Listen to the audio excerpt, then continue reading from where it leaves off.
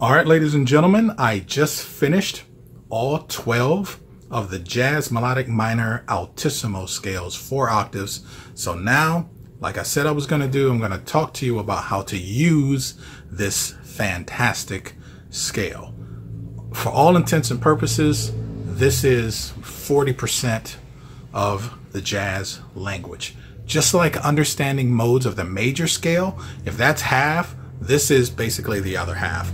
I say 40% because there's still, blues scales, chromatic, whole tone, and all that kind of stuff that's not derived from this scale. But this is a massive bulk of how we hear and define the sound of jazz.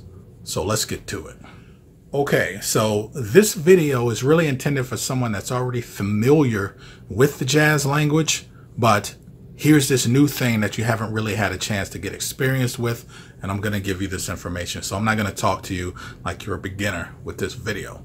Okay, so in the same way that we have this safe place with the Dorian minor, we have this safe place with this jazz melodic minor. In other words, every note works in the chord. Unlike on a major chord or a dominant 7 chord, that perfect fourth is a real doozy. All right, with a Dorian minor, every note works. You can play any note, and it only has a certain level of tension that's associated with the most dissonant notes. Same thing with this jazz melodic minor. Everything works. When you start building up the modes of the jazz melodic minor, we're basically doing the same thing that we would do with our major modes, but we're just treating this jazz melodic minor like it is our bass. All right, so let's talk about what the modes of the jazz melodic minor scale are. So the first mode, mode 1, we generally just call it minor, jazz minor. I like to call it jazz melodic minor to separate it from classical melodic minor. 2 is going to be Dorian flat 2. That flat 2, or you may see Dorian flat 9. If you see like a D minor 7 flat 9, it should bang off in your brain. Okay, we're dealing with that jazz melodic minor thing. The third mode is a Lydian augmented major. So if we're in the key of C, third mode is going to be E flat, but it has an A natural and a B natural with a D natural. So it's a major 7 with a sharp 11 and a sharp 5. The fourth mode is going to be our Lydian dominant. Fifth mode is going to be Mixolydian or dominant flat 13. Our sixth mode is going to be a half diminished with a major second. You may see this called a Locrian major 2, Locrian sharp 2, which is the one that I prefer to call it, or a Locrian natural 2. It's all the same thing. It's basically a half diminished scale with a major second. And then the 7th degree is what we call super Locrian, or our diminished whole tone scale. That diminished whole tone scale is so popular and so powerful, I could just as ready call this video diminished whole tone, blah, blah, blah theory, whatever. But it is the 7th mode of the jazz melodic minor scale. All right, let's continue.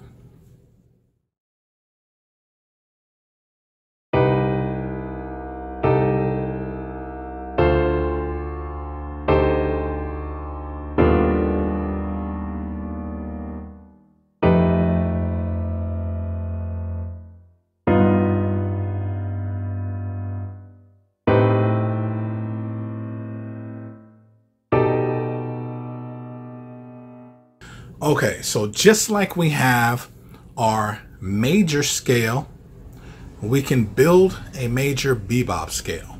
Adding this extra chromatic passing tone can help to balance the scale.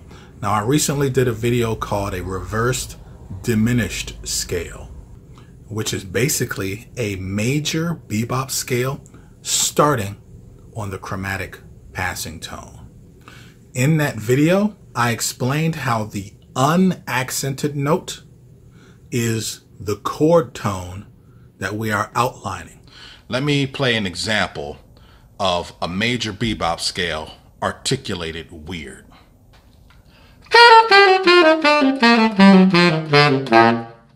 Sounds corny and ridiculous. Here's how it's supposed to sound.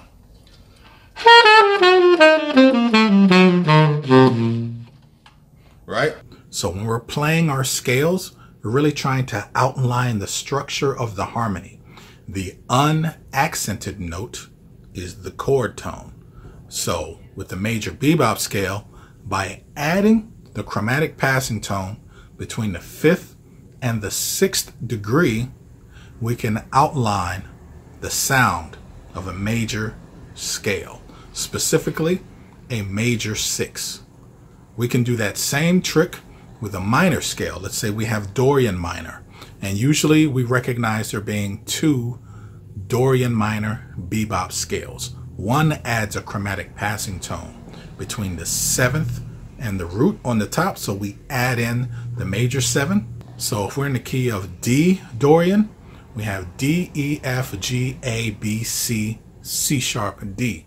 The unaccented notes would spell out a D, F, A, C, giving us a D minor 7. So that's the logic, that's the theory behind that. Another way we can add a chromatic passing tone to this scale is to add it between the minor 3rd and the perfect 4th. That gives us D, E, F, F sharp, G, A, B, C, and then back to D. That gives us, on the unaccented note, D, F, G, and B. That works really well because, like I said earlier, Dorian minor, every note works.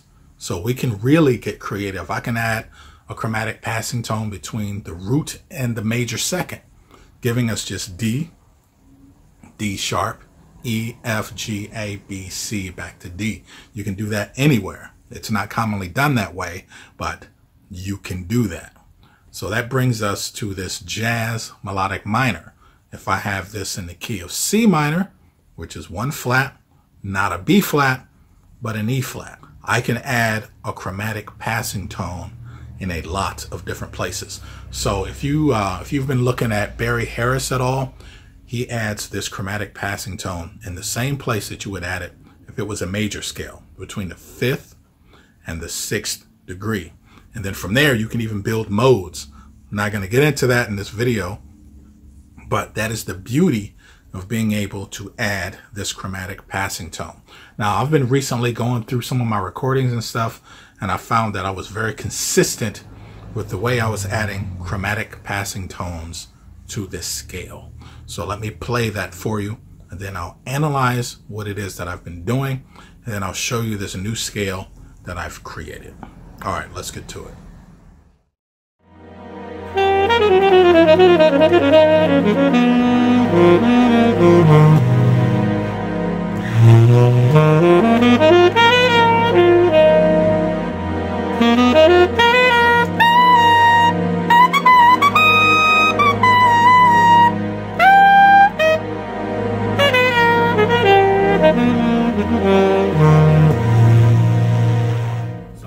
Before we move on, ladies and gentlemen, I want to talk about what it means for every note to work. So if you have your scale, you want to play any note in that scale over its equivalent chord. People say, hey, every note in the Dorian scale works on like that minor 7 chord. What we mean is there's no note that will destroy the function of that chord. So let's say you have a major scale and you want to play the perfect 4th on a major chord. That perfect 4th, emphasizing it, is going to destroy the function of that chord, making it a suspension. So now you have to resolve that suspension. The same thing happens on a dominant 7 chord. So Dorian minor, every note works, and like I said earlier, there's a certain amount of tension that every note has, but it doesn't destroy the function of the chord. The same thing works with this jazz melodic minor. Whenever you play any note on there, it doesn't destroy the function of that chord. Now, typically you get in trouble with major and dominant because it's the 4th degree. That's usually going to be the one that's causing you a lot of mischief. So when you break up the modes of this jazz melodic minor, the dominant sevens and the major all have an altered fourth. The exception to this is the 5 chord. So if we're in the key of C, that G7, G, A, B, C, that C is the perfect fourth, which is going to cause us some tension. However, it's a very easy thing to hear and fix when you're playing it. And besides, these chromatic passing tones help to reinforce the movement and resolution of said notes anyway. Okay, let's continue. The whole reason why I bring that up is because if every note works in that scale on its chord equivalent, that means we can go nuts adding chromatic passing tones anywhere we want, because no matter how that harmonic rhythm makes it line up, every note works. All right, so I've come up with a scale that I love to use. I call this a blues chromatic scale because it's half a blues scale. Once you get to the tritone, which is halfway, then it's a chromatic scale up to the major 7, because we want to definitely try to emphasize that major 7 on a jazz melodic minor scale. Okay, let's continue. Okay, so with that blues chromatic scale, I like to alternate between certain passing tones in certain areas.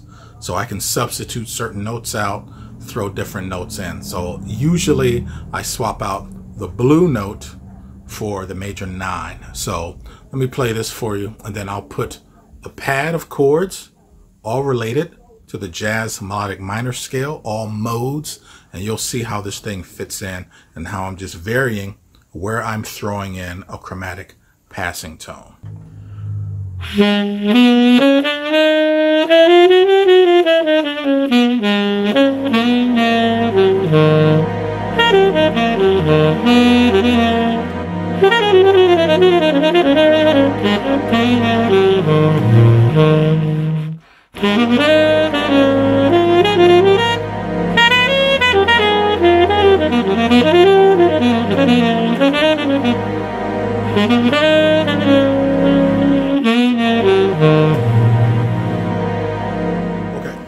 All right, ladies and gentlemen, that's all I got for you. I hope I was able to shed some light on this scale that can be a bit mysterious for those of you who are not that familiar with it. I do want to take this time to plug the next video. I got my articulation video that's coming pretty soon. I'm waiting to get some better lighting that should be here pretty soon. So I got that coming up for you guys. All right, stay tuned. See ya.